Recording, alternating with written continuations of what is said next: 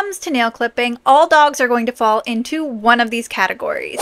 The first one is absolutely terrified, and I'm talking you might actually have to go to your vet and get prescribed medication for them because it is that stressful. We're talking fight or flight, and they might do things like alligator roll, urinate, defecate during the process. This is like the worst of the worst. The next one is just flat out hate the process. So this dog is going to do absolutely everything possible to make your life hard to get the nail trim done. Now, again, not like the first category, they don't require medication. They are just simply fighting you the entire time. They're pulling their paws, they're moving their bodies, you know, they just hate it. The next one is going to be tolerance, and this is a dog who just, you know, they don't love the process, but they don't hate it either. They're just going to do what they're told. They're not happy about it, but they're not going to run away. They're not going to pull. They're not going to make your life hard. They're just simply tolerating the process. You might see them kind of neutral, standing like a statue, that kind of thing. Another one on the list is acceptance. And this is a dog that, you know, might enjoy the process a little bit. You know, some aspect of it they do not mind. But it is not that dog's favorite thing. They don't absolutely love it. You know, it's just possibly for the rewards more than anything. It is, you know, maybe it's from praise, petting, treats, whatever your reward process is, that's probably what they enjoy about the process. And the last category, the most rare out of all of them, trust me, and I have done probably thousands of dogs at this point throughout my 15-year career, and these are the dogs who love nail clipping. I'm talking about, like, they get excited when they see the nail clippers or the Dremel, and when you tell them it is time for a nail trim, they actually kind of get excited about it. And it can happen, trust me, it really can. Personally, my own dogs are not on that level. I wouldn't say they love it. I mean, they see the nail clippers and they get up onto the table where I want them to, you know, but I'm pretty sure they're in it just for the treats. So I would actually put them at a lower level than loving it. I think they accept it. But like anything in life, you can get better and your dog can get better, and ascension up this whole categories list is basically the entire goal. And what should be a minimum on the list is the tolerance. You want your dog to at least tolerate the process. I mean, it would be great if they accept it, be great if they love it, but if you can at least get tolerance from your dog, you're really getting somewhere. You're making the whole process not as scary. But here's what I know from not only my own experience, but from my viewers and my clients, but a lot of dogs have had prior bad experience, and this could be, you know, maybe they're a rescue, maybe you tried it yourself and you cut their quick and it bled and it was painful, and now they absolutely hate the process of having their nails clipped, and you're kind of sitting at a lower level and you're wondering, how do I get up there? There are other circumstances too, and maybe you just didn't know about it. Maybe you have a senior dog, and that senior dog, you know, sometimes they can actually descend down a list as well as they age, because things tend to get scarier when you can't hear as good, when you can't see as good. Maybe they have some sort of dementia. That happens as well. So there are a set of circumstances where you can actually kind of downgrade down the list as well.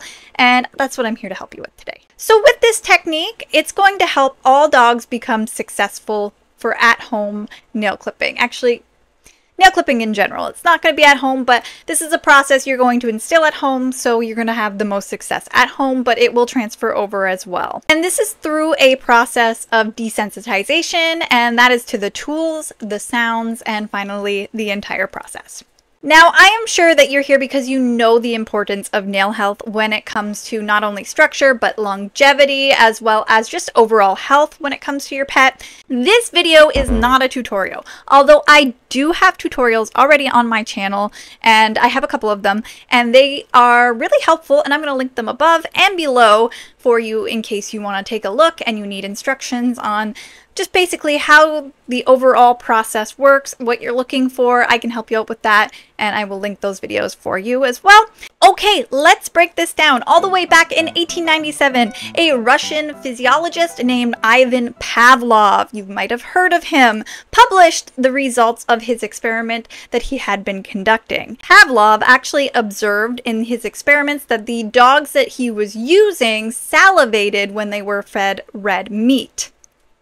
He further noticed that when the technician who actually fed the dogs came into the room and was in the presence of the dogs, that they actually began salivating just when he arrived. It just took his presence to begin the salivation process. So he decided to put these observations into more of an experimental test. And basically, he presented a stimulus in the form of a metronome and then gave the dogs food. Now, after a few repetitions, the dogs actually started to salivate in response to the stimulus, so the metronome, or rather the sound of the metronome. So basically, with this, he concluded that if a particular stimulus in the dog's surrounding was present when the dogs were given food, then that stimulus could become associated with the food and cause the salivation. So in Pavlov's experiments, there was the unconditioned stimulus, US for short. And that was the food because its effects did not depend on previous experience. The metronome sound is originally a neutral stimulus because it did not elicit any sort of salivation in the dogs. After conditioning the dogs, though, the metronome sound became what is called a conditional stimulus, or a CS, because of its effects. And overall, that association or link with the food through the dogs. So likewise, the responses elicited by the dogs actually follow kind of the same idea, a conditioned versus unconditioned arrangement. So, what am I saying here? The conditioned response, or a CR, is a response to a conditioned stimulus, CS, whereas an unconditioned response corresponds to the unconditioned stimulus. So, basically, the conditioned response, the CR, is the drooling to the conditioned stimulus, which is the metronome. So now I know what you're all thinking. Why is this important? Well, we aren't trying to make dogs drool when we trim their nails, right? So you can count that out. It actually has to do with the thing that Pavlov discovered in his experiment. Basically, conditioning. And no, even though I am a groomer, I'm not talking about the kind that you put on your dog.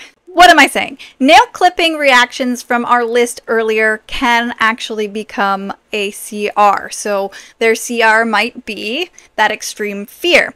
Their CR might be that they love it. Their CR might be that they accept it, that they tolerate it. That is their conditioned response to the nail clipping process. So in some of those, it's basically just being afraid was what they were conditioned to, because the whole process became very scary because you didn't condition the dog to the stimulus. You need a conditioned stimulus to elicit a conditioned response. So you need to condition happy feelings or, rewarding experiences to the nail clippers in order to make their response to be happy. Is this kind of all making sense? I hope it is. So what I'm trying to say is any dogs who have ever had their nails trimmed has a conditioned response, whether or not you knew that from the start. The problem is the stimulus. So that's where the starting point is.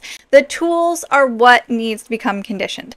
And so with some dogs, they might already actually have a conditioned stimulus, and that might be that they don't like it. They may run away from the sound of the Dremel, from the sight of the nail clippers or the sight of the Dremel. They may hide, they may shake, all these things are just conditioned responses. And the good news is you can actually change their conditioned response with a few dedicated steps. First step is establishing a positive conditioned response, and that is to the sight of the tools. The sound of the tools, the touching of the tools to their feet, the individual toes, just basically all the sensations and sights and sounds and smells. But we aren't going to cut the nails yet. Here's what I want you to do. I want you to grab a bag or a box. It really doesn't matter. Anything. Just some sort of container, and you're going to put different objects into this bag or this box.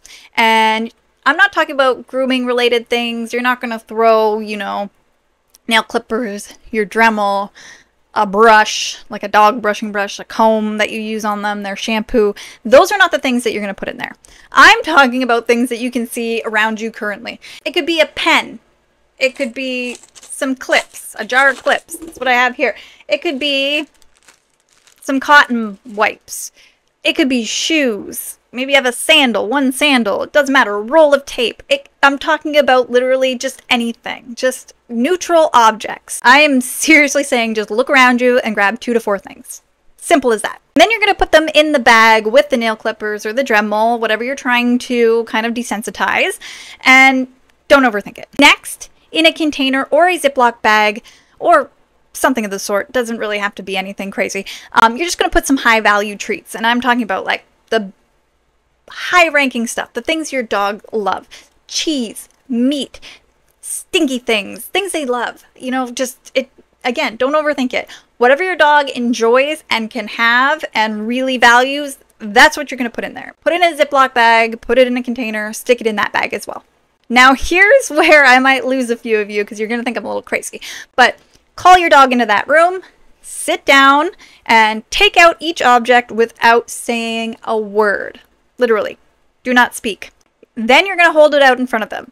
Let them see it, smell it, whatever they want to do, and then put that back in the bag. Seriously, like this. Hold it up, back in the bag. 2 seconds, that's all it takes. Now, the only difference is when you get to the clippers or the Dremel, you're going to want to have a treat in your hand. I will demonstrate. I have a treat right here. I have my clippers. When I grab it from the bag, I'm going to hold it in the same hand. You're going to present it, and you're going to feed the treat. Just like that. Just, there you go. And you just cycle through the bag a couple of times, give them a treat when they see the Dremel or the nail clippers, and that's it. Okay, and this is where some choice comes in, depending on what your schedule looks like, how much time you have to devote to this. You can do this over the course of days, weeks, doesn't matter. You can do it a couple of times a day, you can do it in the morning, you can do it at night a few times, rotate, and then you also want to switch rooms as well when you do it. So don't stay in the same room. They're going to start associating the treats sometimes with the room you're in, and you don't want that. So basically, just kind of keep it as random as you possibly can. Switch the other things in the bag too. Switch the bag as well. Just kind of every time it changes, the only thing that's consistent is your nail clipper, your Dremel, and the treat. And this process really doesn't take long to cycle through the entire bag, so you know, it really shouldn't take you more than a minute to get through the whole thing. But it's really super quick and really super easy, so it makes it really easy for it to work around your schedule. So now, basically, you might have done this a few times, or maybe you're just wondering, what is the point that you reach when you can move forward from this? And well, it's basically just a clear indication that your dog is anticipated, probably in a seated position, maybe a down position, and they're just ideally still really close to you, just kind of waiting for that nail clipper to present itself so they know they get the treat. That's it. There's a relaxed disposition.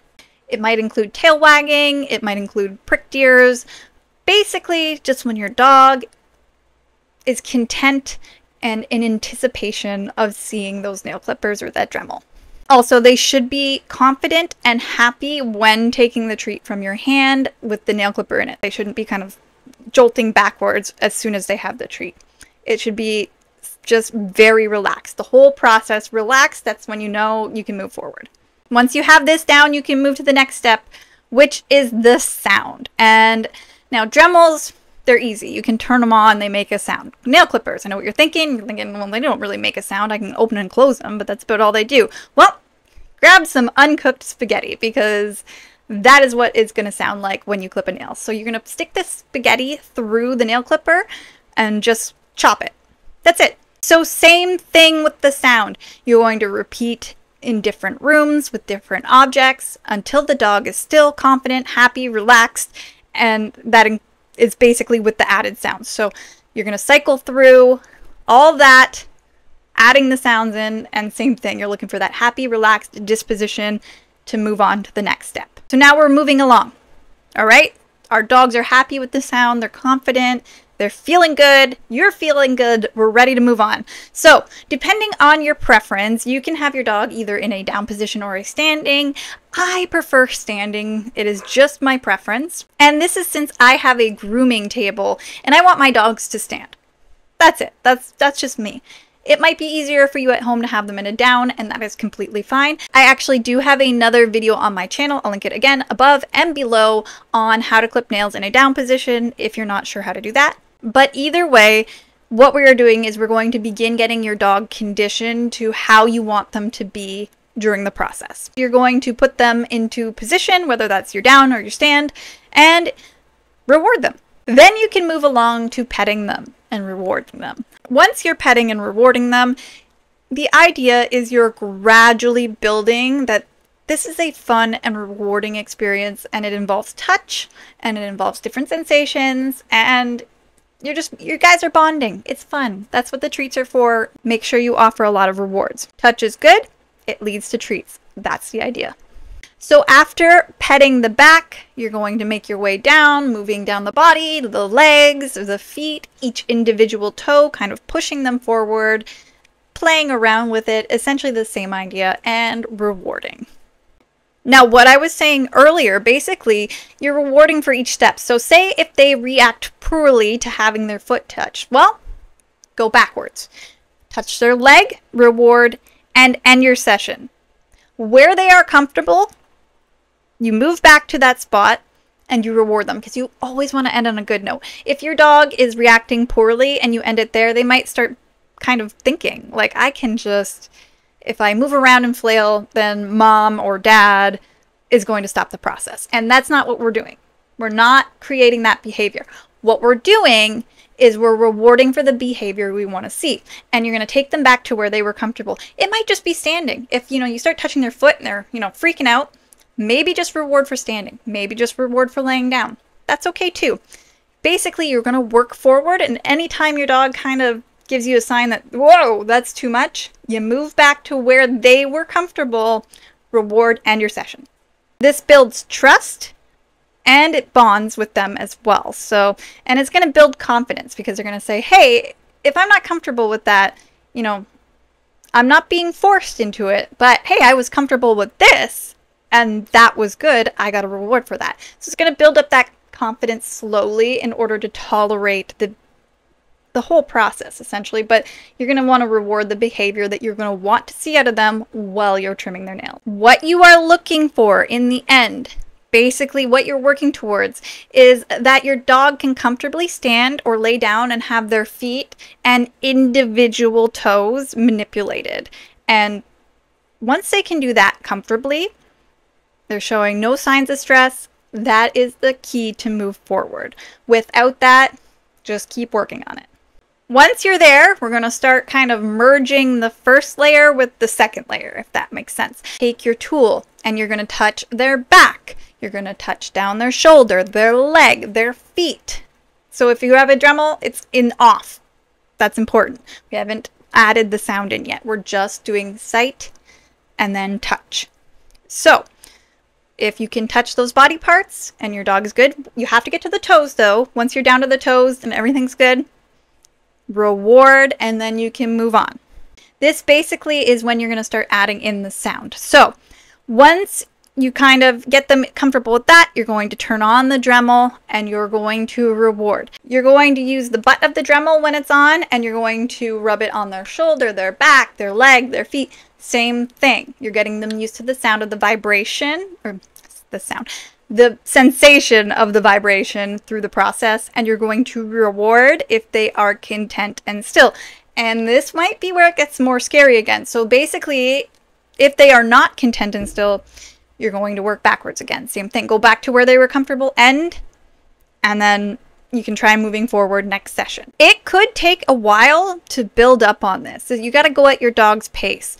Any signs they're becoming frightened, if they're creating any sort of negative response, we don't want that. We want to end on a good note and just end it for that day. You can start again. Even if you do it at a later time in the day or the next day, just, push forward slowly. Do not go too fast. That will be where you go wrong if you're doing this process. But creating positive conditioning is absolutely crucial. That's what we're working towards. And sometimes we, as pet parents, might get impatient and push too far, too fast. Eventually, if your dog is good with the nail clippers being placed on the foot, you can actually, for the sound portion, use the spaghetti and clip the spaghetti in front of them, and then also you're going to work your way down the body, but clipping the spaghetti, you can hold the spaghetti to them, eventually to their feet. So the spaghetti is sticking out as you hold the paw, and you clip the end of it as if you would their nail, essentially, to give them the sound. And even when you're holding it to their foot, it gives them a sense of vibration as well. Once they are relaxed and willing, this is when you're finally ready to cut their nails. So they're good with the sound, they're good with the vibration, they're still, they're quiet, they're not running away, they're calm, you know, they're just laying there or standing there and they're letting you do these things. This is when you can advance forward. At this point though, I would strictly do one nail and then reward and end your session. I know what you're thinking. You're never going to get anywhere, but it's very important because if you try to do too many at once, this is when they might, hey, I remember this, I don't like this, and then slide backwards. So if you do one and offer a reward and end it, they're like, hey, hang on, that wasn't so bad.